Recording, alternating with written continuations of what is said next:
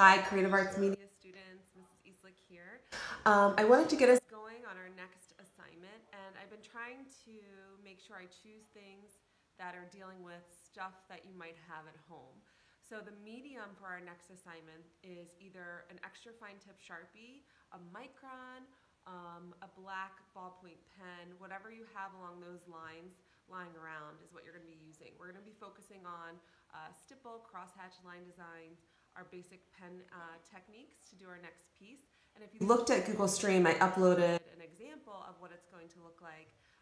Julia Foster was the artist that I showed you. She was a former Lenape student. And you can see that it's technically a portrait, but instead of doing it in basic portrait fashion, we're going to mix it up. So I call them mix match portraits.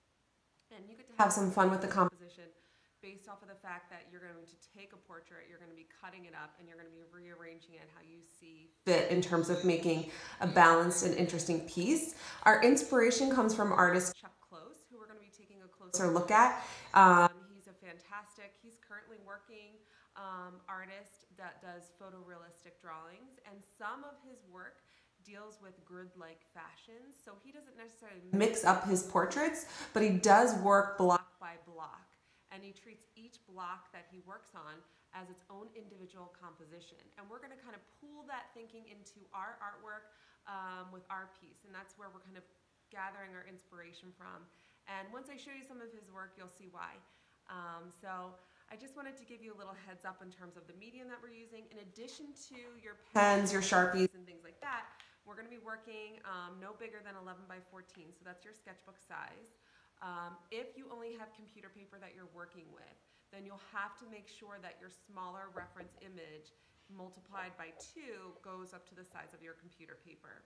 In addition to that, you'll have a pencil, you're going to need a ruler, you're going to need tape or glue, and then you're also going to need some portraits that you're going to be working with. So you can print out some black and white portraits, or if you're like me, where I actually don't have a printer and I wanted to make an example, I actually use portraits from a magazine, which work as well. And I actually, and I'll show you on a video, but I took a picture of them once I kind of compiled the composition, and then I took the picture and put it into black and white, so I had my black and white references. All right, guys, so I just wanted to give you a little heads up, and I'll be uploading the how-to video shortly.